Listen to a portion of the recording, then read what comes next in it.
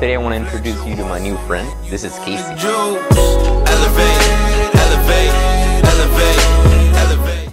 Kacey is going to be our new fighting dummy from now on. The reason he's called Kacey is because on his helmet it says KC1. That was the first ever helmet I bought for Kyber Combat when I started the group. And now I'm going to be putting it to good use by using it as a test dummy. So what I'm going to be bringing you guys today is going to be a sequence from Lightspeed called the Blitz 1.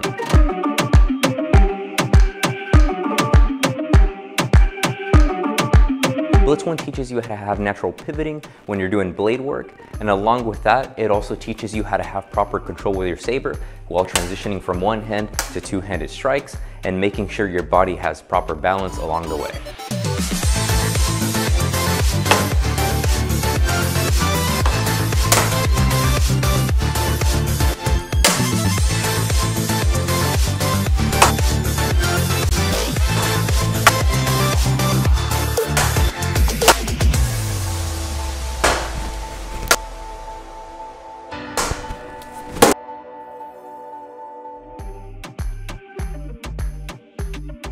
So it's going to go something like this. Lateral strike to the temple, opposite end, diving slash, pivot back foot. You go to chamber behind you. Once you chamber behind you, you're going to bring it in for another diving slash.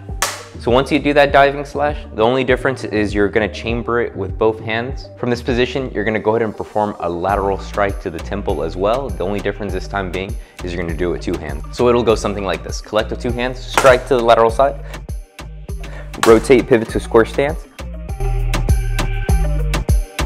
diving slash, pivot forward to the opponent, diving slash again, square stance again. On this last move, the only thing you're going to do is retreat your back foot into a reverse lunge and go for a lateral strike through the stomach, like so.